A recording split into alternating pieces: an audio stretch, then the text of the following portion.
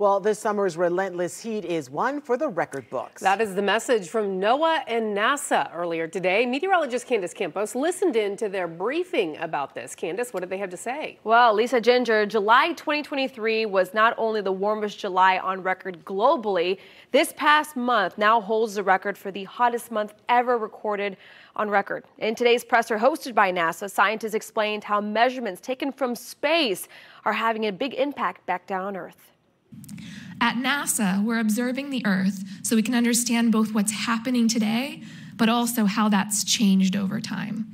So we can observe the impacts of climate change, like sea level rise, wildfire, extreme heat. We can also observe the drivers of climate change, like greenhouse gases, carbon dioxide and methane, that are increasing in the atmosphere and trapping heat.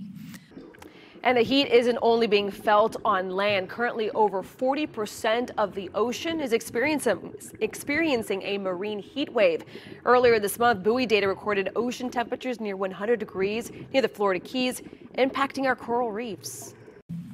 Unfortunately, coral reefs cannot grow legs and move away, so they have to stay put and experience the brunt of global warming.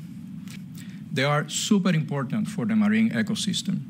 About 25% of marine species have something to do with corals. They contribute with medicine, they contribute with livelihood to millions of people. They protect the coastline from tidal surges and storms.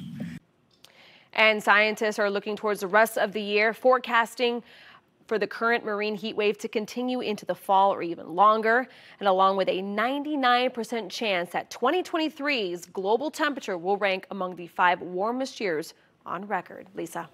Candace, thank you.